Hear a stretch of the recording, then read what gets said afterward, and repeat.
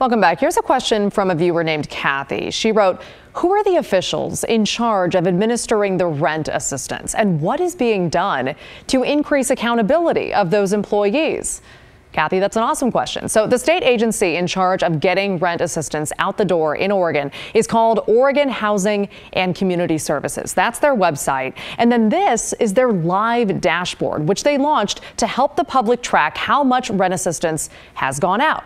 You can see that blue box on the left. At this point, $211.6 million has been dispensed to households. And we should note, as far as accountability is concerned, state lawmakers aren't necessarily threatening penalties to this agency for taking a while to get money out the door. They believe that the staff are overwhelmed by the need that they're seeing. And it's why last month they took more steps to kind of help them out and keep evictions at bay. They allocated $215 million toward assistance, and they extended what's known as the safe harbor, giving renters until June 2022 to apply for assistance. Once they apply, they have to apply. They are protected from getting evicted until their application is processed.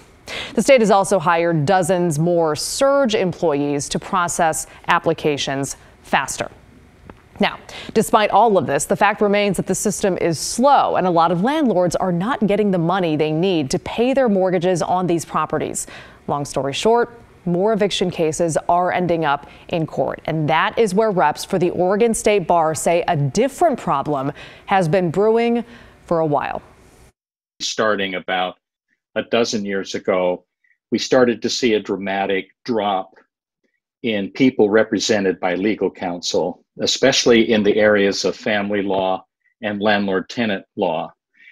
And it actually accelerated during the economic downturn in 2008. And since that time, we've seen a continual gradual decrease. And in fact, the state courts keep records of the number of people who show up without attorneys. And in the landlord-tenant arena, 83% of those who appear in court for a landlord-tenant matter. I think that clip ended a little early. He went on to say they show up to court without attorneys. 83%. 83% of people in landlord-tenant court come without lawyers. And Senior Circuit Judge Dan Harris says most people showing up without lawyers are, in fact, the tenants themselves. And the same problem, he says, exists in family court. There are several reasons for this. The main one, money. Lawyers are expensive, and a lot of people can't afford their time, especially if they're facing eviction. It makes sense. Plus, Judge Harris says in some parts of the state, there are way more cases than lawyers anyway, especially in rural parts. This is a problem, he says, and it's a problem because it slows down the court system tremendously. And remember, there's already a backlog in the courts anyway, thanks to the pandemic. So what to do? Well, the Oregon State Bar has an idea. Just recently, the Oregon State Bar, after we've been working on this for a few years, approved a proposed plan to license paralegals to handle limited services in the areas of landlord-tenant law and family law. A lot of the work that lawyers do is delegated to paralegals. Essentially, a paralegal is any person who is right now in a law office in the legal profession who is helping lawyers manage their affairs. And so paralegals prepare court documents, they prepare contracts. They do essentially everything lawyers do, but they have a lawyer supervising what they're doing. On top of being supervised, Judge Harris says paralegals in this program, if it comes to fruition, would be covered by malpractice insurance, and they would be cheaper, maybe like $50 to $100 an hour, as opposed to $250, which is the average rate, he says, for a Portland attorney.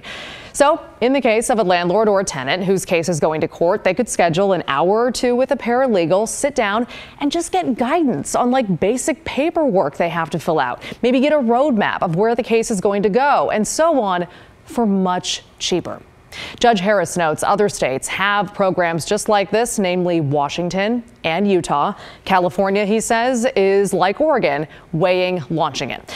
So what do they want from you? Well, right now, they want feedback from the public desperately, especially if you've ever hired an attorney for a case or if you've chosen not to hire one and chosen instead to represent yourself. They want your experience.